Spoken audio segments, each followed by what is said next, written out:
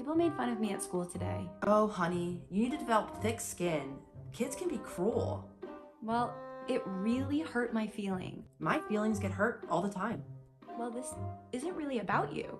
Oh, I'm an emotionally immature parent, so subconsciously, everything is about me. Anything you have issues with or want to talk about, I'll quickly change the subject back to me. Well, this is making me not want to go to school. When I was young, I didn't like going to school either, but you still have to go. Do you notice that you're not being very empathetic right now? Oh, I don't have the ability to be empathetic. To be empathetic, you need to be able to look outside of your own perspective. And I'm emotionally mature, so I lack the ability to do that. It's why everything is always about me. That feels frustrating. It's very frustrating. As you get older, you'll notice this more and more. You'll keep coming to me with issues you're having, but I won't be able to provide you with any sense of comfort. Because I'm uncomfortable with my emotions, I'll just quickly invalidate them by bringing the conversation back to me and my issues.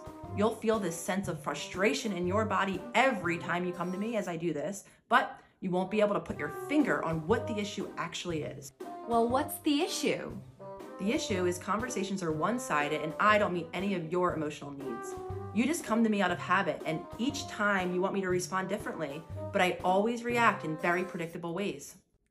I see.